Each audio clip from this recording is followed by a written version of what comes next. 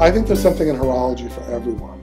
If they're curious, if they're interested in intellectual topics, I think almost everybody would find something of interest in horology. And I would like to see the NAWCC prosper and get even larger. I think that the organization, this organization, the National Association of Watch and Clock Collectors, is the world leader in terms of we are the greatest repository of horologic literature. People can come here at the headquarters in Columbia, Pennsylvania, do research. They always see a friendly face. I've come here to do research and I've seen people that I used to know in Philadelphia. And it's just a wonderful common thread of life. People that are interested, it's amazing how many people have an interest in watches and clocks or the study of time or the whole attitude of time, but they don't know where to go. Well, it's kind of a virus-like, and I think lots of our members have gone through this. You get one, and then you need another one, and then you need the third one, and it just goes on and on and on. And I think there's great joy in collecting anything. People who have a passion for whatever the area is, and the willingness to give their time and effort, passion to others. And I think that's one of the challenges, is taking the knowledge that our members have and having them train and teach others. I'm interested in seeing what other people do. I've sort of reached what I thought was the end of my line, which is making watches and clocks and things of that sort.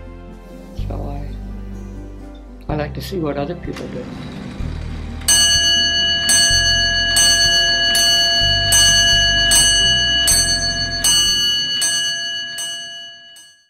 Now, they had a mission statement. And the mission statement in the beginning was the organization for those who were interested in the collecting and studying of old or unusual timepieces of all varieties. At the time of the early 40s, when NAWCC some people were trying to put together an organization in the United States. One was in the South, the Watch Collectors Club, and then there was also the Clock Club that was in existence. In fact, the ones that started the NAWCC asked them to look at their constitution and their bylaws, just, to try to put their own together. So in 1943, they did begin the first chapter in Philadelphia. The next one was going to be in New York City. So now that was 43. In 1944, we've got 93 members already. And in 1948, they had 700 members. So things were snowballing. 1951, they started the Mart. The Mart is sort of like a trade exchange kind of magazine, so they had started that. A lot of people have said, why Columbia? Why is NAWCC here? Well, there's a man named Earl Strickler, and he had sort of like his own little museum.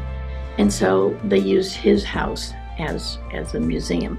It wasn't open to the public, but members knew about it. 1965, the budget for NAWCC was $50,000. That was it, and we had 4,000 members at that time. In 1968, a bank building became available, and it's probably a few hundred yards from here. So they purchased that and moved things out of Mr. Strickler's home into that. And again, this became a more public place than going to the guy and going down to his basement where he housed his clocks.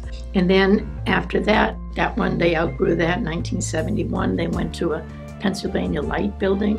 So in 1977, the museum and the gallery opened. And in 1985 and in 1988, we either had an addition or an expansion of those buildings. In 1989, the Engel clock, which is an enormous clock that we have in the museum, was installed, and I'm sure membership had a lot to do with the restoration, because I know there was fundraising for that, but that was in 1989. And then in 92, if you look outside, we have a 4-dial clock. It was installed then. In 1993, we had the new bell tower installed. In 1998, the museum was closed for a total makeover. It was maybe $38 million makeover, and it didn't reopen again until 1999 in the fall. Just like any other nonprofit, I'm sure our association, you have a fluctuation of members. People die, people become disinterested, a family doesn't want to continue with that. And of course with mobile phones, a lot of the young people don't use watches anymore. But there's a fashion statement coming around now, right now, and more people are wearing some kinds of watches or vintage watches they want to get a hold of. They go to the shops and try to just get a vintage watch, and you got to find new members. But maybe some help comes from the entertainers. We got Kanye West, and Jay-Z, and Matt Damon, Charlie Sheen, Brad Pitt, Daniel Craig, Sylvester Stallone, Serena Williams.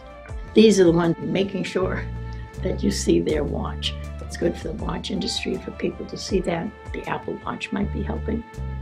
I don't know. This is a weird movement that started in England, of all places. The home of Big Ben is where this started. Schools in England are removing analog clocks from classrooms because the kids can't tell time anymore. They only understand digital clocks because they all have phones, and which is shocking, but I have a feeling we might have the same problem here. So we went on the street today to ask kids if they know what time it is, and these are our, I will admit, very unscientific findings on that subject. What time does it say it is on this clock? I don't know. Do you know what time it is? No.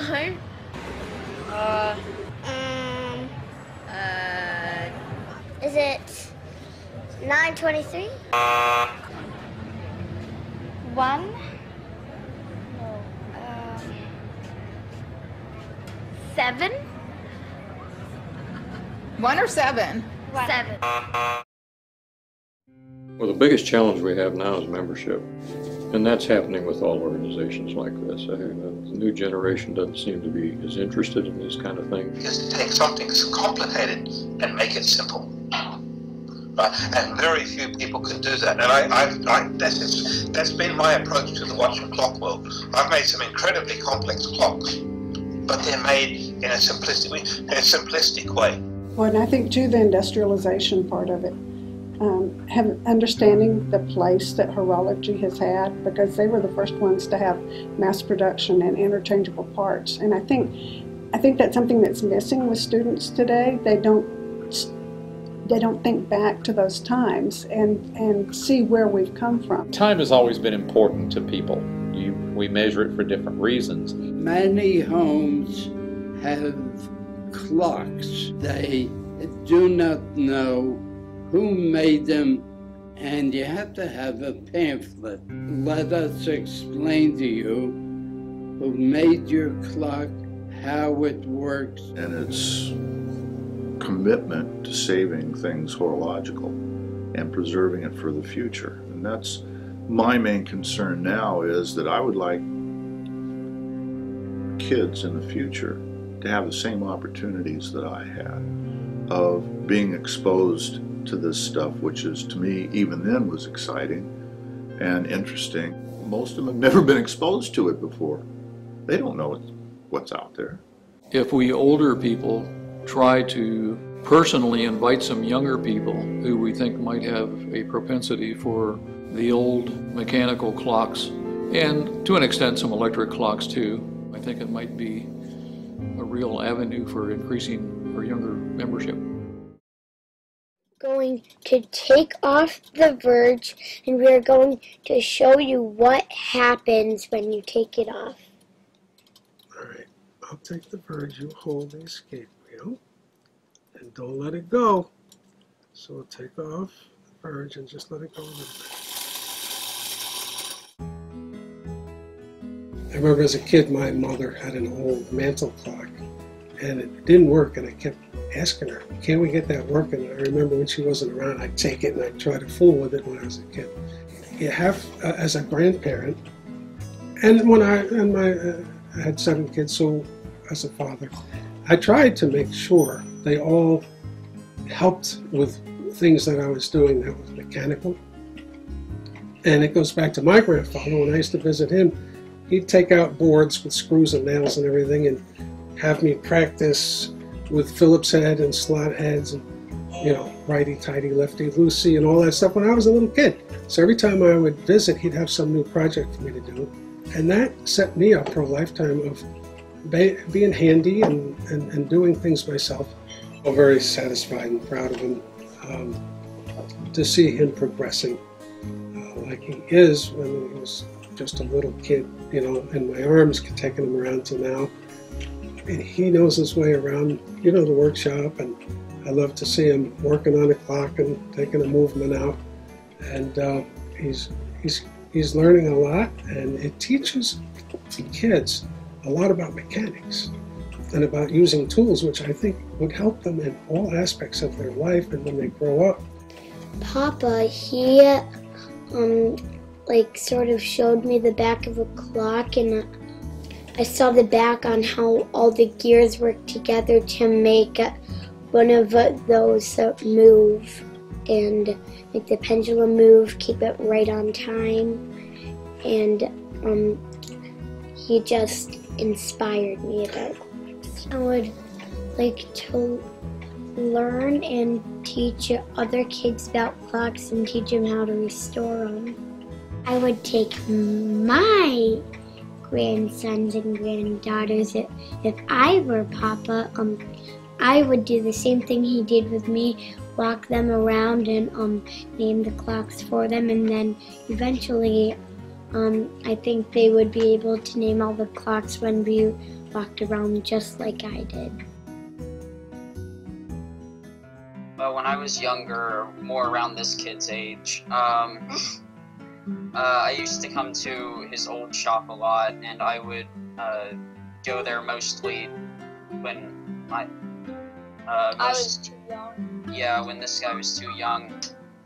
It was kind of like really fun babysitting, but not. And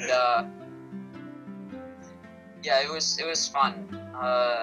I got to work with some clocks at that time. I took apart and put back together a couple cuckoos. It was fun. And yeah, this boy. And then he finally got old enough to start coming. And then I kind of took over. Yeah. Now he doesn't really come. He took off on watches more than clocks. He really likes the watches. Yeah.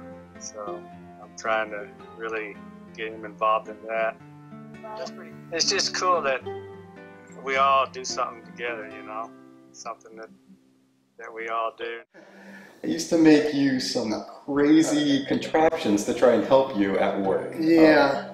I remember one time I made an elastic band to go around your head, which had all these compartments to store watch tools and different watch parts. And, I don't think you ever wore it, but that's okay. Oh, I wore it once. Well, my father, he was a watch repairman, so I was around it my whole life. I saw him repairing watches. And during high school, I was a hands-on kind of person. I wasn't a book kind of person. And after high school, I enjoyed working on cars. I had the privilege of going to Bowman Technical School, which was very close in Lancaster, Pennsylvania, which was one of the best horological schools at its time. And my story is almost the exact same. So growing up, I was also very mechanically handy. I like to take engines apart and put them back together. Again, I also fell in love with cars, but I kind of liked working on my own more so than others. And I was always looking over Dad's shoulder, and I got to see him at the bench every day, so I got to see what he was doing. And then I enrolled into a 2-day pocket watch class, the one that me and my wife currently teach at the NAWCC. Took that, fell in love with it. I'm very proud of Drill because he took the watchmaking to the next generation. Not only to the next generation, but a whole new aspect of the watch repair. He's doing things that my father could not do, which I could not do. I love it. It's like I get to share my own knowledge and what I'm doing in my field with others. So if we can share our passion and explain to someone else why we're passionate in it, it might spark that little interest in them of why they actually like the watches. And then they might have the mechanical appreciation that we do. I don't know why I started doing the videography, especially for the horological world. It's because, okay, so we see the issue that this younger generation, they're so tech savvy and they love scrolling through Facebook and Instagram. So how can we reach them? Through their own avenues. It's not local anymore, it's global. So through the social media, through private exhibits, through permanent exhibits, you've got to move your derrière, if I can say this in the French way. But you know, it's either you move or you die. It's like dinosaurs. They have to keep moving. Otherwise, the ice age is coming. Always we should strive for the highest quality. We will survive and we will prosper if we emphasize the very, very best, and we will wither on the vine if we allow standards to slip. We have to find the members who are in it for the knowledge and for the relationships, for the learning, and we have, I think, turned the corner gradually in the last few years. So these young folks, unless they're inspired by someone who has an interest in horology, they will not bring about their own interest in horology. I say that because I think it's incumbent upon each member to look for someone that might have an interest, show them your collection, take something apart with them, see what their reaction is. I was 30, 40 years younger than they were, but they took the time to take me under their wing, teach me things, and like I said, you know, when these guys pass, all of that information goes well if they don't share it. To me, the most important thing are the relationships. And now I have realized that all of my mentors are gone now. And I look in the mirror and I say, well, it's your turn. And when you accept that it's my responsibility now. Let's face it, we're all passing through time. And because of that, we're all connected to time. And I think we all have an understanding or appreciation or a connection to timepieces because it is all reflective of the life that we're living. To me, members are our future, and getting younger people, men, women, international members involved in horology will really make the successes that we need to have in the future. And I'm sure the NAWCC will be here for many generations to come.